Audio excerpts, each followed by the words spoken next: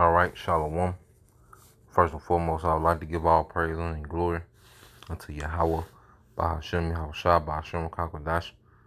Double honors unto the apostles and the elders of GMS who rule well, teach well, being great examples to his younger brothers, and peace and blessing salutation. Hopefully, I got that pushing his word in truth and in sincerity across the four winds in the name of Yahweh, Bahashem Yahushua. Pushing to get up out of here. Shalom to the hopefully the believers, the listeners whom have came back to the obedience of the scriptures through faith in Yahweh Bashim Al Shai.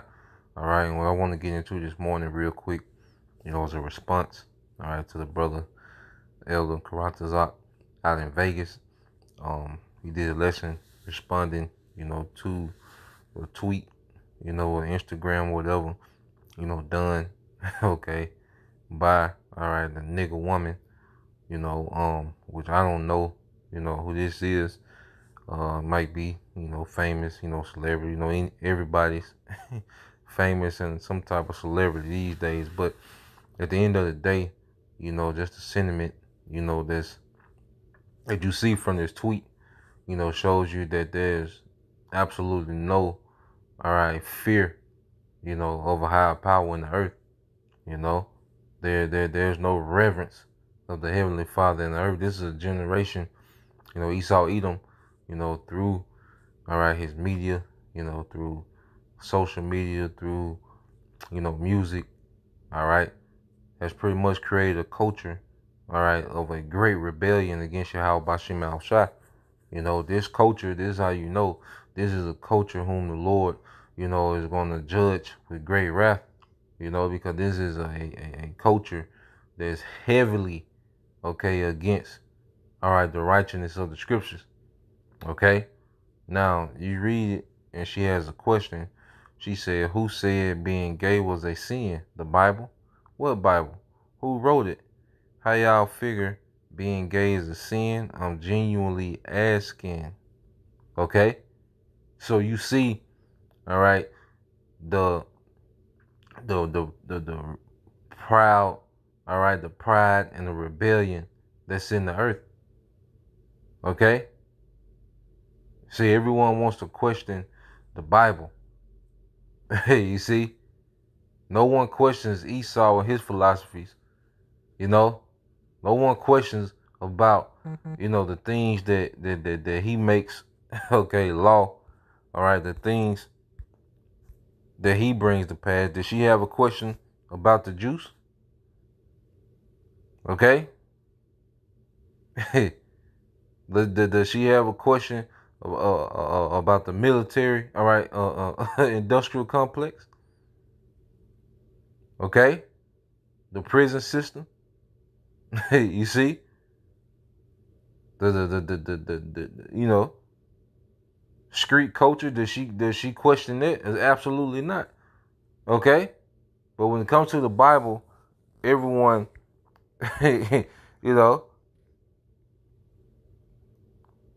Now, when you go to Isaiah 45:9, it says, "Woe unto him that scribeth with his maker. Let the potsherd scribe with the potsherds of the earth. Shall the clay say to him that fashioned it, What makest thou? Or thy work, he have no hands." Okay? So here it is. All right, you have mere mortals. And see, this is all because they see Esau Edom do it. Because Esau Edom society is all about challenging the Most High. And people see Esau do it, and they jump up and do it. Okay? Esau challenged the Most High with his doctrines, okay, with his laws. Okay, he boasts himself against the Most High continually. And now the average person, okay, feels if they can question, okay, and have some type of say so. But the scriptures say, when you read the NLT, what sorrow, okay, because see, this is a society that's finna be punished, man. Okay, and the nigga woman, okay, is extremely out of pocket, man. There's no one that's more out of pocket than Esau and the nigga woman, man. The serpent and Eve. Okay, there's no one that's more rebellious against order than the serpent and Eve, man. And see, Esau in his society has, exalted the opinion of the nigga woman so much to where they think they they hold weight. The average nigga woman thinks their opinion and their emotions hold some type of weight, hold some type of weight in how the earth shall function, man. Okay? But nah, what sorrow awaits those who argue with their creator. Okay? Does a clay pot argue with its maker? Okay? Does a plate argue, Does your car argue with you, you know what I'm saying? But here it is, we're created, and the way we created shows you what we're created for.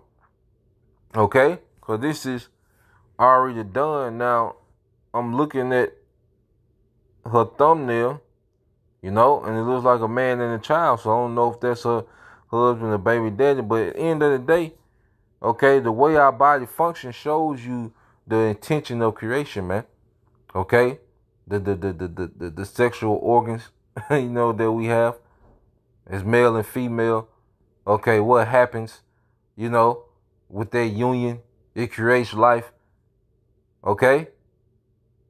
The nature itself, okay, shows you the wisdom of the Creator, the Most High, through Yahweh Shai. Okay? It says, does the clay dispute the one who shapes it, saying, stop, you are doing it wrong? Does the pot exclaim, how clumsy can you be? Okay? And this is what the sentiment in the earth is that people have a mindset as if they can critique, okay, the Creator. You see, you should be arguing with people of the earth. Now, it's an end thing to argue against the Most High. Okay? It's an end thing to argue against a higher power. Okay? We'll see, man. We finna see how this finna turn out, man. Okay? Let's get this, man. Ain't gonna make it long. Just wanted a quick response. This is Isaiah. All right, 2:11. It said, the lofty looks of man shall be humbled, and the haughtiness of men shall be bowed down, and there's women included. And the Lord alone shall be exalted in that day. Okay, so these lofty looks, these little cute comments and, open rebellion, that's finna be brought down, man. There's a great humbling coming to the earth, man. Okay? And people are running to their own destruction. Okay? Under the energy of Esau Edom. Okay? Which is pure rebellion, man. Okay? And it says, for the day of the Lord of hosts shall be upon everyone that is proud and lofty, and upon everyone that is lifted up. And he, all right, and there's women included, shall be brought low. All right, and it's beginning with Esau Edom, because he's the source of pride and rebellion in the earth, man. Okay, which this man has made rebellion an end thing. Okay, she sounds no different than what's the guy? Noah Harari, or Yuval Noah Harari. Okay. Well, Jesus is fake news. We don't need to wait on a man to come out of the sky to get immortality. We got some scientists in the lab. Okay, it's the same sentiment, man. Okay, so is the judges. All right, so are the people, man. Okay, but there's going to be sorrows.